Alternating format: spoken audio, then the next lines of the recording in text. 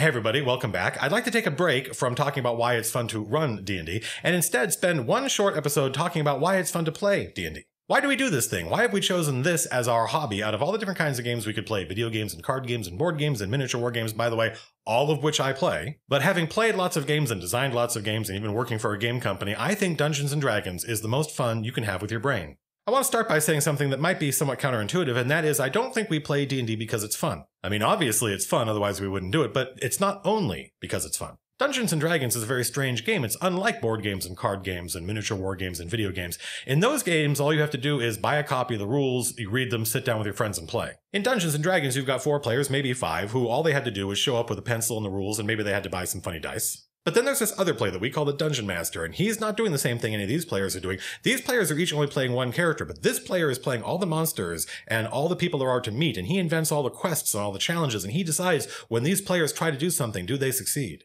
And that's a very strange thing to do. And if there's a downside to this, it's that the other player, the DM, he has to do a lot of work outside the game getting ready.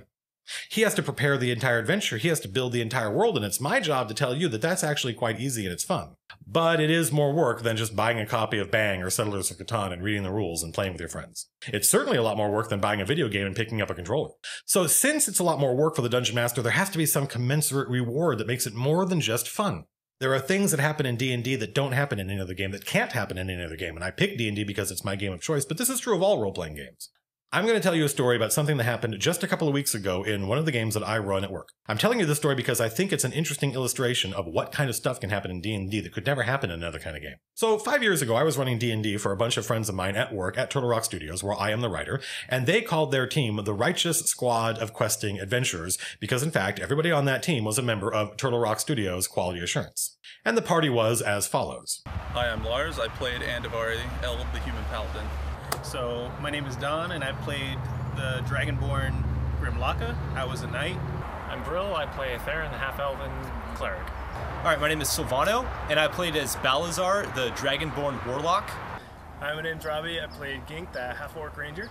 And they spent 4 or 5 months going on adventures. This was 4th edition D&D and leveling up. And at the end of that process, we started to crunch on the game we were working on, Evolve, which is a lot of fun. You should go play it. But after 5 or 6 months of playing, getting to about 4th or 5th level, we got to the point where we were really busy at work, and so we just stopped playing. That happens all the time. 5 years passed, and we've grown the company a lot. There are a lot of new employees, and we shipped Evolve, and there's a new version of D&D. So I went to a couple of players in the original game and said, hey guys, let's get together with some of the new people in the company and play D&D again. And the party was as follows. My name's Thomas, and I played Voltaire, the Human Monk. I am now playing Sigurd, Eld, the Human Thief. Right now I'm playing as Razalax, the Chill. He was a Dragonborn Paladin. Correct. And you have a squire, right? I do. Do you remember your squire's name? Yeah, it's Calith. Yes, awesome. Yeah. Look at that. Hi, I'm Anna, and I play Nasa, a human barbarian. And what about your horse? Sassafras. Hi, I'm Red, and I play Ellison Feathercast. And where is Ellison right now? He's in the Abyss. He got coaxed into it. Make your rolls, man. Make your saves. That's a life lesson I learned. Hi, my name's Jess, and I play Lady Sariel, the Elven Priest. Now turned vampire. And they called themselves the Revenant Vow, for reasons that are too complex to explain in this video. When Lars found out that the second campaign was happening in the same world and the same timeline, and only a couple of months after the events of the first campaign, he decided that Andavari and Sigurd were brothers, and that Sigurd was going to find out what happened to his missing brother Andavari, and by association, the rest of the Righteous Squad of Questing Adventurers.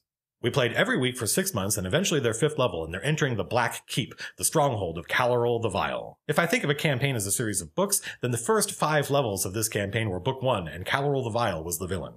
So the Revenant Vow are delving into the Black Keep, seeking out Caloril the Vile, trying to find out what happened to the Righteous Squad of Questing Adventurers.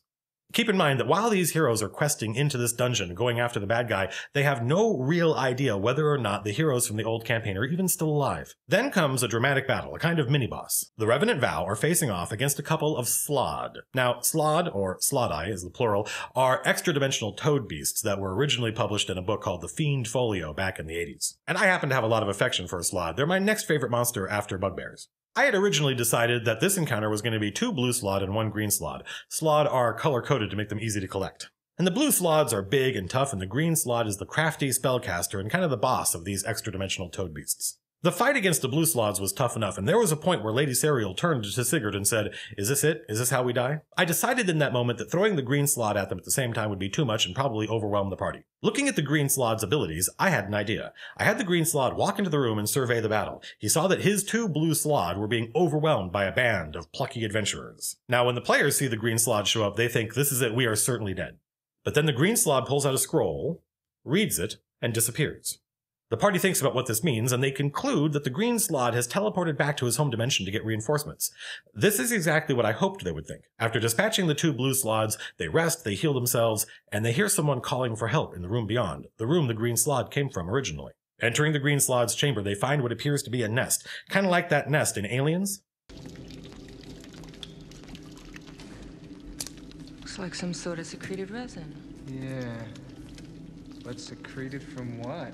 Including someone, a humanoid figure still alive, calling for help, stuck to the wall using the sloth's secreted resin. Lars's character, Sigurd, approaches the figure stuck to the wall and says, "Who are you?" The figure is terrified. Are they dead?" he asks. Lars says, "Yes, the sloth are dead. Who are you?" The terrified humanoid figure stuck to the wall sees that the sloth are dead and says, "Gink. My name's Gink." At this point, even after what he considered to be an incredibly unfair battle, Lars turned to me with a huge smile on his face. He was incredibly happy to have found one of the characters from the original group still alive. It meant they were on the right track.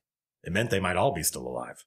Sigurd immediately releases Gink, the half-orc ranger, from the wall. Gink seems sick, and the party remembers the sloth have the ability to implant tadpoles in their victims that later burst forth in fully grown sloth. At this point, that night, we had gotten to a good stopping point, and Lars said to me afterwards, "Hey, having recovered Gink, does that mean Robbie can play with us?" And I said, well, if he's around and he's willing to make a character, then yeah, why not? So I went and talked to Robbie. Robbie and I sat down, and I explained the situation to him. He said, let me think about it. A couple of hours later, he messaged me and said, "Yeah, I'm in. Next week when we sit down to play, Robbie has joined the party with his character Gink, the half-orc ranger." Gink says, "Listen, I've been here for weeks. I know all the passwords. I know exactly where the other heroes are. They're still alive. Caloril is using them for some ritual. I think he's going to try and summon Orcus." Orcus is bad news. What would have been a couple of hours and maybe a couple of sessions of the heroes exploring the dungeon turned into a chase. Gink had been a prisoner here. He knew exactly where to go. Finally, they stand before the door, on the other side of which is Caloril the Vile in the ritual room. The heroes prepare themselves. They cast many spells, preparing for battle. They talk about strategy, about what they're going to do once they get in. Finally, they kick down the door, and I describe what they see. Caloril the Vile in a huge chamber, a black portal before him. The bodies of all the members of the righteous squad of questing adventure are chained in front of the portal. Their life essence feeds the ritual. They see Balazar, they see Grimlaka, they see Andavari, they see Theron, and they see Gink. Several of the players at this point look at me and they say, "Gink." Anna starts to explain to me, "No, Matt, Gink is with us." The entire party looks at me, and then as one person, like you're watching a tennis match, all turn their heads to Gink. Then realization dawned, and Jess, playing Lady Serial, said, "It's the sloth!" At which point I said, "Gink attacks Sigurd." And then Robbie said, "Hail Orcus!" And I replaced Gink's miniature at the table with the green sloths. Because what I had noticed when I looked at the green sloth's abilities after having decided that this battle was probably too tough for a green sloth was that green sloths can polymorph. So I faked the green sloth reading a scroll. There was no scroll. Green sloths can also go invisible. Now the interesting thing about that is Lars said, "Wait a minute, we have dust of appearance. If we sprinkle dust of appearance, it will reveal any invisible characters." He suspected that the green sloth had gone invisible.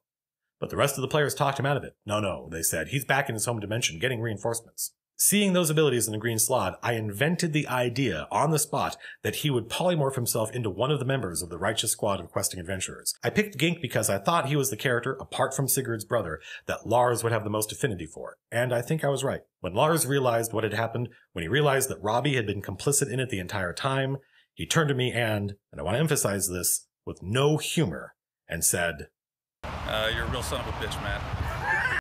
Which is pretty much the best thing a player can say to a DM. Gink had never been with the party. I went to Robbie after that game and said, "Hey, let me tell you what's going on. There's this green sloth who just polymorphed into your character. How would you like to play him?" Robbie and I talked about what that meant. It wouldn't actually be Gink. It would be this alien spellcaster. And we talked about the various explanations he would have for why he couldn't do Gink's stuff. And the party bought it all. He was sick. He was infected with a sloth tadpole.